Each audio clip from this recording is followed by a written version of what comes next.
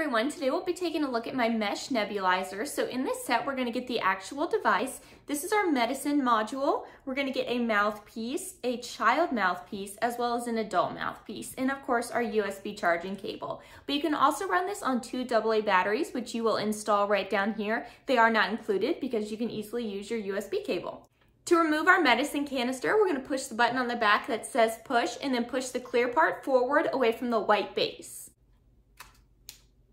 Now we can unlatch the top here and put our medicine in.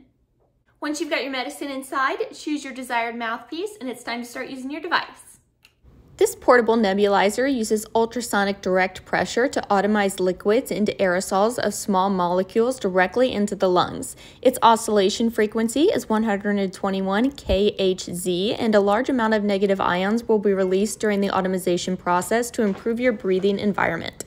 We have an automatic shut-off switch here, so if your medicine or liquid gets mostly used up, it will shut off. And we have an easy cleaning. You can add hot water, and the nebulizer starts automation, and it will clean the mesh tank by atomizing hot water to reduce mesh clogging.